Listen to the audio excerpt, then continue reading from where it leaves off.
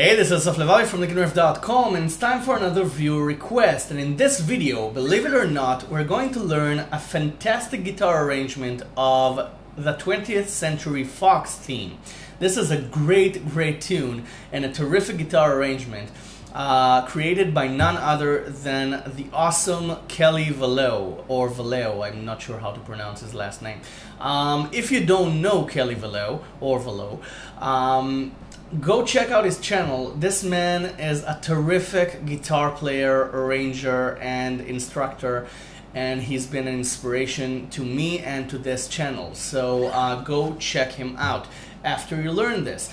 First, I'm going to play it for you. It's really short, it's sweet, and it's a great arrangement for a great tune. And then we're going to break it down lick by lick with tabs on the screen, and I'm going to show you exactly what to play, how to play it, when to play it, and different ways you can play it, because you can play it finger style, you can pick it. There are many ways to play this tune. It's short, but it's tricky. So it goes like this.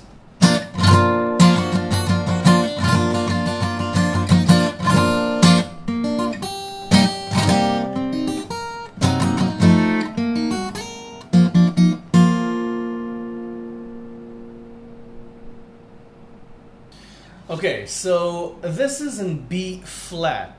So you play B flat, but you don't have to bar. Actually, you have to not bar this because you have to use your first finger for a solo there. So you just play 1 on the E string and 3 on the B, G, and D strings. Okay? Just a B flat without the bass. You can call this B flat over F because this is an F note. If you want to get technical about it, this is B flat over F, but it's not B flat over F, it's B flat. So let's stop with the theoretical mumbo jumbo and jump into the lick. The lick is this. Okay? Now you can play this finger style as well. Okay? Just pick it, or you can strum it. Okay, I like to just open my fingers, fan-like. Okay, a bit flamenco-like. Okay, I think they do it backwards. I'm doing it backwards. They do it right. Okay, they open their fingers from the pinky. Okay, I just somehow got used to playing it backwards from the first finger forward. They play it with the pinky first. Okay, so or okay, 3 ways you can play this. You can play it finger style. It makes things a hell of a lot easier. And then you just take the first finger and you play 2 1 2 1 2 1 on the E string along with the chord. With your fingers or just picking it. And then this. Or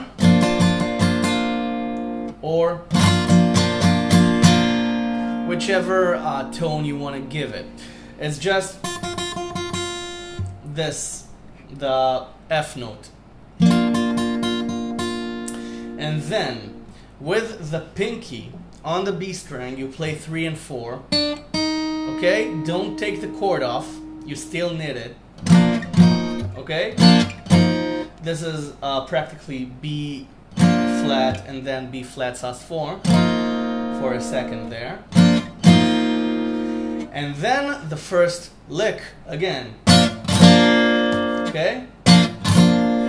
So you see I'm doing it right this time.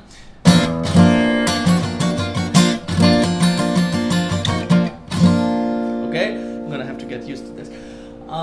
Or finger style.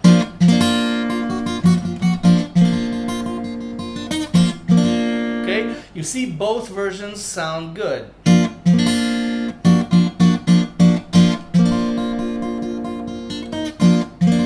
This is with the fingers. Then mercifully, we're done with the B flat, and you play. Technically, we're not done with the B flat, but we're done with the hard part. So you play the G, B, and E strings, and then you bar the 3rd fret, getting ready for a C minor 7. You play the E string on 3, of course. Then you add the chord, because you don't have time to add the chord. Okay, you can, but it's a lot easier to just bar first and then add the chord. And then you add these 2 fingers to create the C minor 7. This is without the pinky. The C minor 7 chord. And you do this again. Or, okay, with your fingers. And then you add the pinky to complete this into a C minor chord, and you play the G, B, and E strings again. And then 6 on the E string, and you play, or,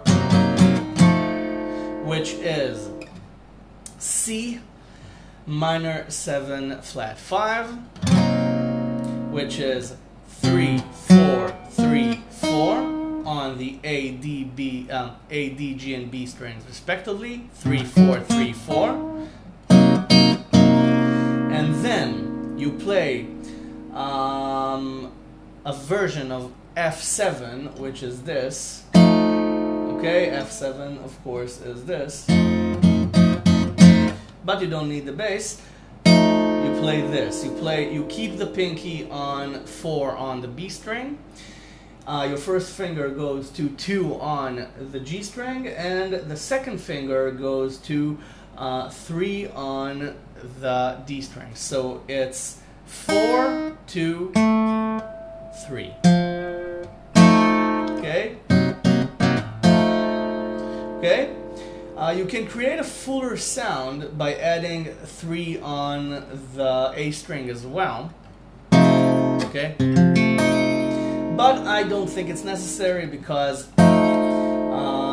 then I don't think the fat chord sound is appropriate here. Okay, this is too bombastic for this, so just play the thin version. And then you take everything down and create a D minor shape, and you actually play D sharp minor here, or you can call it E flat minor, which is technically in this scale, in the B flat scale. This is the name of this chord, but if you want to refer to it shape-wise, this is a D minor shape, so you can call it D sharp minor, if it makes it easier for you to remember.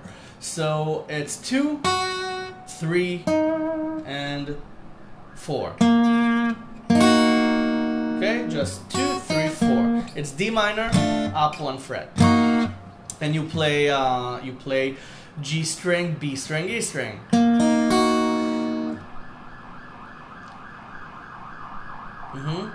Yeah.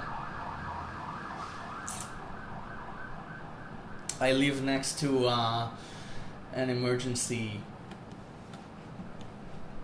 ambulance house or whatever. So, and then the pinky on 6, again on the E string, but this time you bar the E and B strings, because you're gonna need 6 on the B string in a second. So technically you bar it. Okay, so you play the E string, but the bar is already there. And then you bar 3 on up to the 4th string, the D string, because you need B flat again. This is B flat, and you play. Okay, you hear the F note. So this. It's B flat with the F note at 6 on the B string. So, and you pick.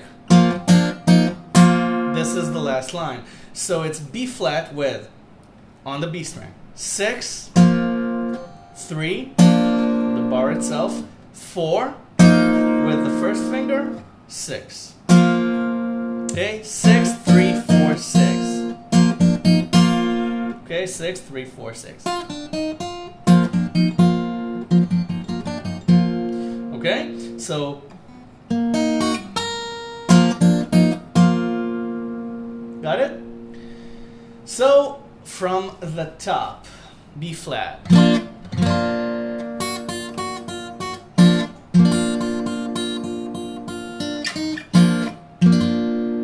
Then C minor 7. C minor. C minor 7 flat 5.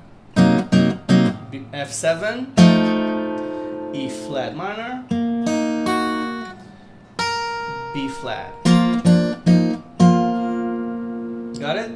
Now let's play it embellished.